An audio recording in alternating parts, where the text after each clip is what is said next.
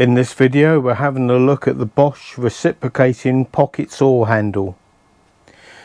In last week's video I showed this nice little box of reciprocating saw blades that I purchased from Amazon, which holds nice small reciprocating saw blades.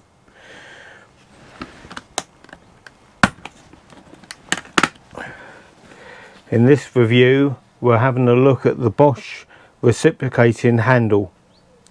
All we have to do is just place the saw blade in the front of it and then push the red lever down at the same time as sliding it forwards. This locks it in place. This makes it into a very handy saw for when you're working out on site. It's a very simple thing, but it's absolutely beautifully made.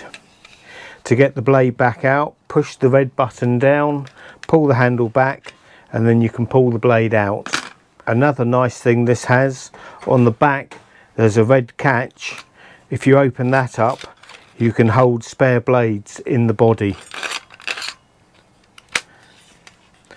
This has got me out of many a problem where I've been putting in some waste pipe for customers and I've needed a small saw to be able to get in somewhere where I couldn't get the Bosch electric reciprocating saw in.